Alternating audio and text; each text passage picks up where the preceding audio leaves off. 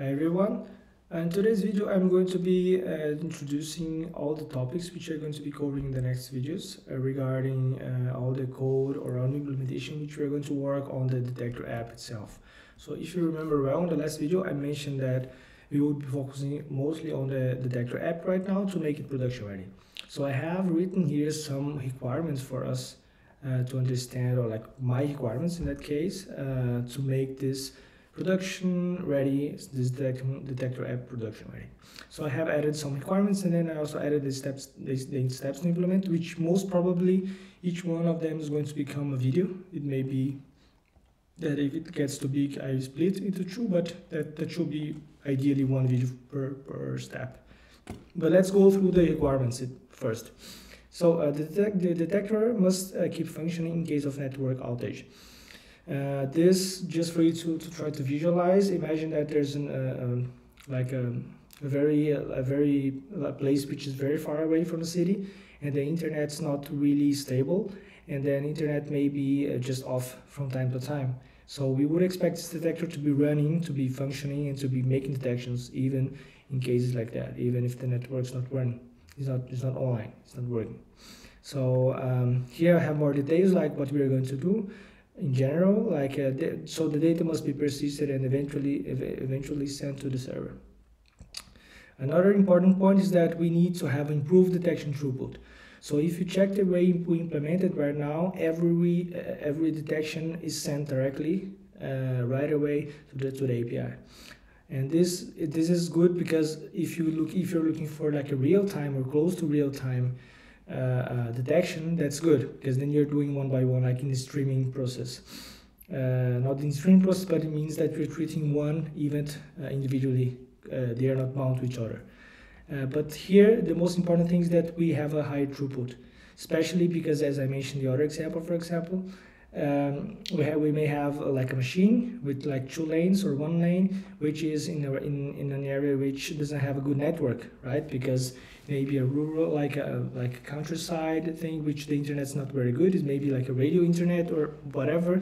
Internet's not good, so we want to have a high throughput, so we can use the best from the internet itself. So we want. How are we going to achieve this? We're going to implement batch requests. So we're going to send one request with multiple detections, and we're also going to implement compression of the data that's going to be sent in the request. Another thing is the possibility to change some equipment configurations through the server. So we should be able to enable and disable lane. So let's imagine that you have 2 lanes, right? And for some reason there's some construction work, and one of the lanes should be disabled, like for a week.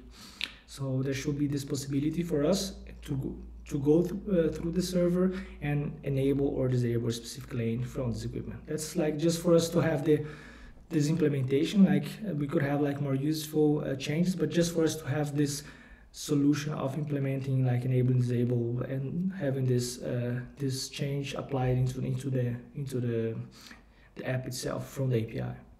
Another thing is that detectors' health must be monitored. So what happens if the detector stops to run by a bug or hardware issue, for example? So this needs to be visible from the API side.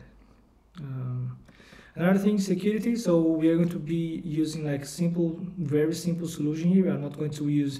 We could use like some extra, for example, using some Keycloak or something like that to have like OpenID.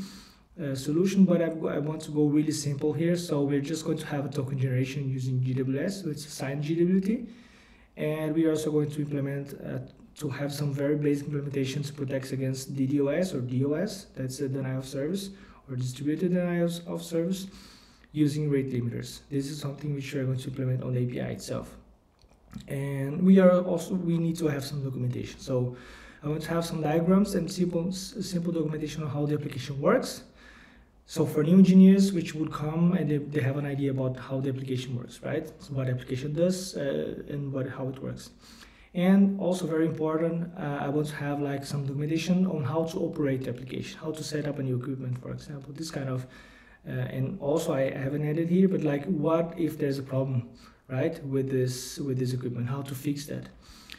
So steps to implement those requirements. So first we are going to start with refactoring. So we are going to refactor the detector code. We are going to use some methods from the thread itself. The code is quite complex right now. It's kind of not a bit useless. There are some things which we can optimize. That's what the first thing we are going to do, and improve the tests. The test coverage is really bad right now, so we need to improve that as well. We're going to do this in the next video. Another thing is to stop sending the detections, persist them in a local queue. So we're going, that's a solution which I selected for us to do. So we're going to use like a local queue, which is based on a file. So we are going to basically persist, because if you remember about it, so for every equipment there is going to be a machine. There will be a computer running there. It could be like a Raspberry Pi, it doesn't matter. There's a machine working there. There will be a hard drive. And we can have like persistent, we are going to have a persistent storage there. So we are going to keep like a local queue, which is based on the file, and we are going to basically on every detection we are going to put or to add this detection inside the queue itself. So this next step is send all the messages, send the message, the list of messages from the queue in a batch. Handle the batch request in the API. Then we are going to add the compression of the request and handle the compressed request in the API. Then we implement the authentication authorization on the API side, do the same on the app side. Then we implement the rate limiter in the API. We implement the app's heartbeat in the API, in the app itself. So that's the way we are going to tell from the app, like to the API, how, like if this is alive or not. There's the heartbeat implementation. Then we are going to also add to document the app design, which is going to be the documentation is going to be integrated with our code base. So we are going to write the documentation inside the code base itself. So we don't keep documenting this on like I don't know, external tools, and we keep this up to date. So it's easier for us to keep this up to date. And last but not least, we are going to also create the app's runbook. So runbook, if you Google it, just look for what is a runbook. You're going to see what it means, but basically it's a way for us, it's a very technical documentation which tells us how a service, how an API, how an app, whatever, or cloud, whatever, how this works, in the sense of like what should I expect, like which kind of errors can I have, how to react to those errors, how to fix those errors, how can I work, so how can I run this application, how can I monitor, how can I ensure that this thing's going to be running, if there's a problem, how to react to it. That's in general terms, but we can go through it on the video. And one thing which I forgot, because I mentioned that here, that's the change. So we are also going to change, basically we are going to have, before the authentication, we are going to have here endpoint to change or to enable, disable lane inside API, and we are going to propagate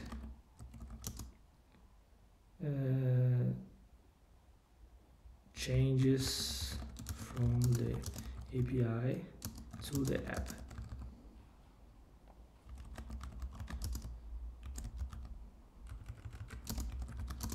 That's basically what we're going to do. Okay, so I'm pretty excited. I hope you are also too. So I hope you are too. And for in the next video, we are going to start with the first step, which is going to be refactor detector code and using thread methods and doing some more tests. That's it for now. So I hope you liked it. See you in the next video. Bye bye.